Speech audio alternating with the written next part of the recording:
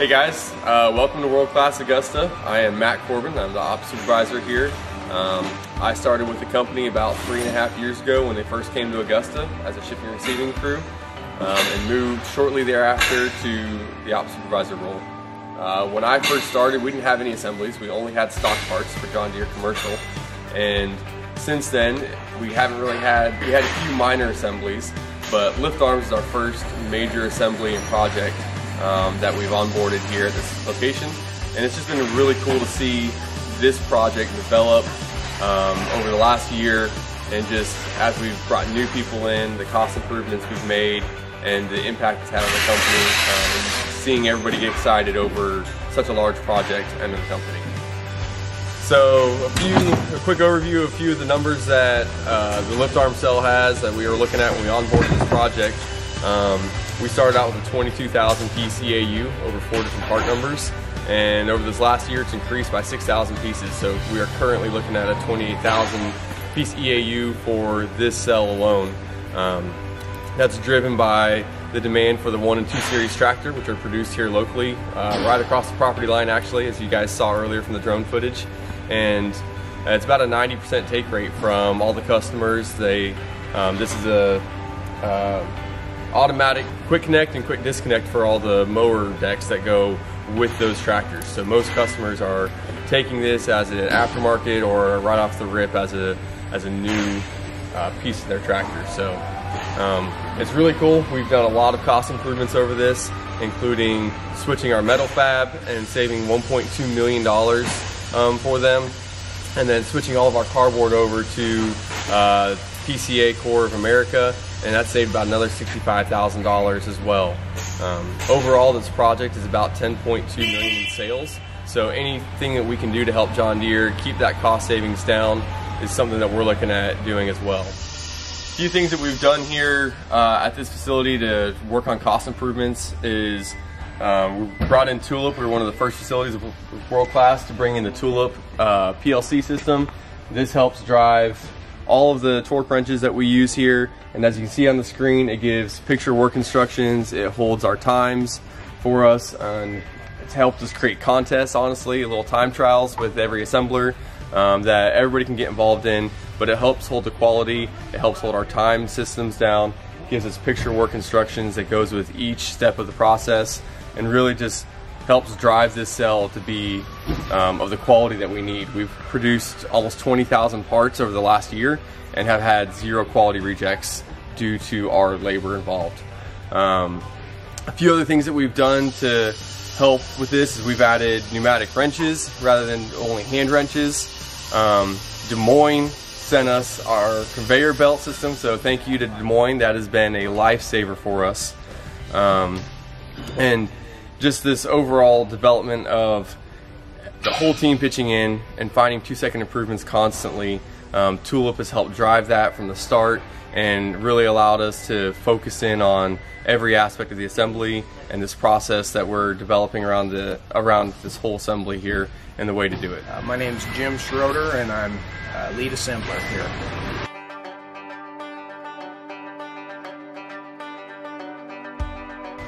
I've been here 8 months.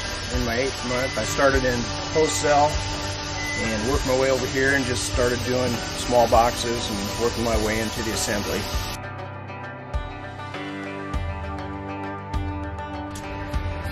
What I like about Tulip is it keeps you on track of your build, and it goes through a step-by-step process from where you start to where you finish, and it doesn't let you skip any steps.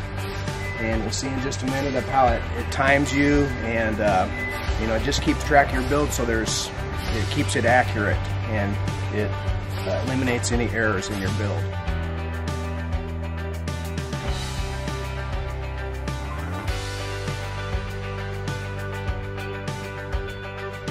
What I've seen the most is really we've tried to make everything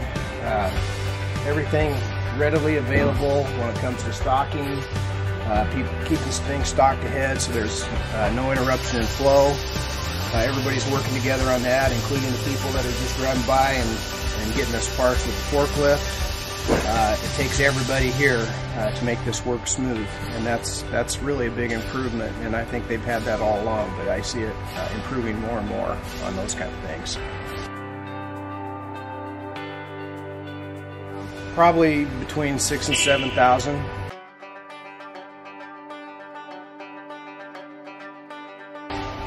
Really, the biggest reason it is efficient is because of how people work together. We don't try to overload it on any one person. You know, if it's heavy here, we rotate around, so somebody's always building, but the guys are sharing the load when it comes to big boxes, bags, small boxes, whatever it is.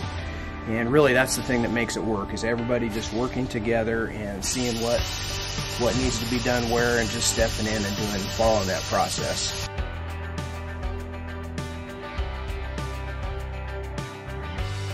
Sure will. Of course, all our parts are here available, and we start with getting our mounting plates and our bushings. We press the bushings in, and you know, again, everything is ready to go. We put our bushings in the bracket, and what we do, and then we get our drive shaft, and we use an air wrench to tighten everything down, and then tulip. What that does, step by step, this is the first step. You've got your bushings, your brackets, your drive shaft, and it'll tell you what you need to do next. And what needs to be done is torquing these 4 bolts. So we'll go through that process, torque each one. It lets you know they're torqued, and then it goes on to the next step. On the next step, we have our frame put in place, and we check it. Always check our frames for level, and just make sure everything's accurate in line for spacing. And what that next step is, it's showing us that if we need a washer for the proper spacing, we have to break this beam to get that washer. And again, it will not let us go on to the next step until we do that. And we place that washer in there and put our bolts in. The next step, it's asking for the 2 torques on the brackets. We go to that step, and we go through the process. And again, I've done this a little bit ahead of time. And we torque those 2 bolts. And it says we've completed that. And then again, it's giving you the time and keep track of our efficiency on all of our builds. So the next step, we want to make sure that we have all our parts in place. So you don't jump ahead and forget anything. It's asking for those parts. So we have those parts back behind us. We put the parts on the outside, on the inside. And it's asking for the inside parts. It says for the next step, you cannot go on to the next step until you push your pedal to advance. And again, all these parts, we don't want to miss anything. And if you do, it won't let you continue. It's asking for washers. We've advanced it with the outside parts. Now we're going for the washer. We break that beam, and we make sure that washer's in place. And then we impact these down, and then it's asking you for the next 2 torques, which would be on the outside bolts of the frame. So again, I've done these ahead of time, and it'll ask us for those torques. You do the one, and if you don't do that, or if you forget the other one, again, you're going to have to go back. But it's showing us that we need to do this one too. We have our 2 torques. Everything is complete on the assembly, and then it's giving us the signal to go ahead and zip tie our pieces.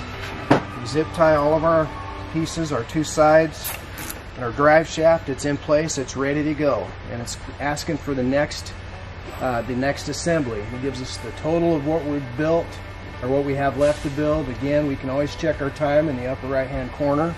This one is ready to go, so we just remove it out of the jig, place it over on the line. And what we do as an assembler, I obviously watching, paying attention to how I'm putting it together, but I do a final inspection and make sure that everything is in the right place, the washers are in, make sure this moves, the drive shaft moves freely. And then as I've checked it, I flip this up, and that tells the boxer that this has been checked by myself, and he'll also come along, and when he is ready to put this in the big box, he will see that's up. He'll know I checked it, but he'll also give a visual inspection and just to make sure everything's in place, nothing's missing, and then he'll flip it down and put it in the big box. Hey, I'm Chris James. I'm quality down here in Augusta. So I've been here with Karina since the very beginning. One of the very first things I took on was onboarding all the hose for Deere, and from the quality side, I thought I would be inspecting and doing a lot of hands-on, but folks like you from the very beginning made that very easy. That I check it once and I realize you guys know how to do it, and you're the type of folks that you don't want to send anything wrong to our customers, so it makes my life way easier. Hi, my name's Karina Burkle, and I've been working with WCI here in Augusta for 3 years now. We started at the temporary building, and then we moved on to the new building, and it's grown. I used to be the only one in wholesale, and now sometimes there's 3 or even 5 people over here, and there's work cells going up all over the place. I've seen 4 or 5 different work cells, drive shaft, hydraulic hoses, lift arms over there with the tulip. That's just amazing. Everything, and we've doubled our staff. Everyone on the floor comes over here to learn the computer with me, because I love Camelot. That stayed with us from the old building right onto the new building. And everyone seems to get it when it's a fast pace over here in the wholesale. So every day we are receiving and shipping non-stop. And the way we make that go so flawlessly is everything has a place and every place has a thing. You can see this aisle is 1 through 13. Everything is labeled.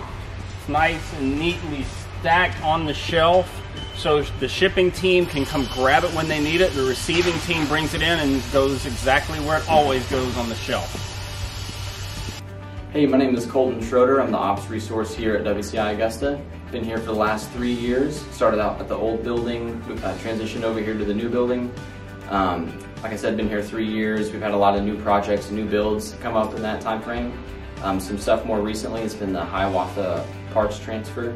A lot of new business has come our way. It's been a whirlwind, but we're getting it figured out now. It's going a lot smoother here. We're just working as a team together and really getting it done.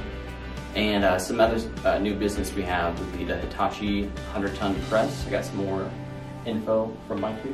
Yeah, so as you guys all know, you guys have seen it through the past Connection Fridays, but we did get awarded the Hitachi business. They're based in Kernersville, North Carolina.